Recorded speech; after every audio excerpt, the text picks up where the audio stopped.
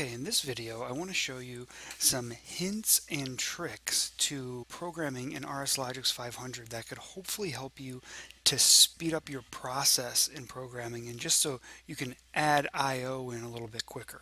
So let's go ahead and I'm going to start off by adding a rung, and I'm just going to add a normal input in here. For example, call this green push button. Okay, now and I'll add an output. Call this yellow light. Okay, now if you need to program in one rung that looks exactly like the other, there's an easy way to do that. You can highlight the rung here, right click and select copy, okay, and then come down to the next rung and hit paste, and you have a rung that looks identical. And then all you'd have to do is change some of the inputs, red push button, come down here, click here, change this to 2 and name this green light.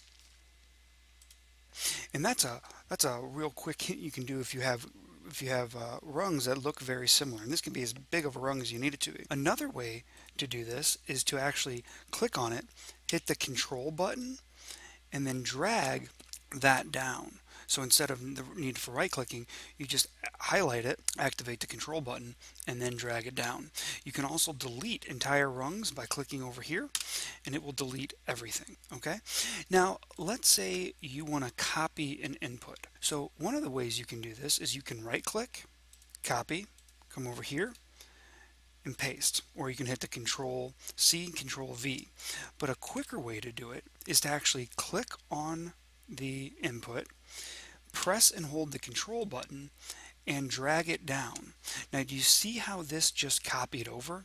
Because usually if I were to grab this and drag it down, it would just move it, okay, which is also a really neat trick. But when you hit the control button, it actually copies it. It doesn't just move it. And another trick I want to emphasize here, and this was something that I've already done, if you've identified something as like your green push button and you want to create another rung and you want to use a yellow push button, what you can do is you can add the inputs and outputs, and you can actually just click on the address of one that has the same slot number, drag it down, and you can double click on the bottom. You can change this input just by doing that. And those are some quick hints and tricks for that can help speed up the process when you're programming, especially if you already know the logic or the logic's been handed to you and you're just copying it down.